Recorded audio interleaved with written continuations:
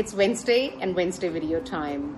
Where you come from, which country you've grown up in, actually has a lot to do with how you consume information or how you adapt to a learning experience. So let me give you an example. I run storytelling workshops around the world. So recently, I worked in Japan, and one of the things that I often tell participants of the workshop is that don't try and get to a perfect, just try and focus on making little progresses through the day, and when you focus on that, we will get to perfection eventually, automatically, and you need not worry about that right now.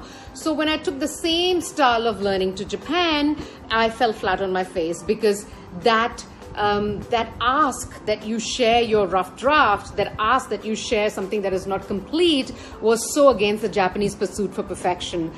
So you know what works here will not work there.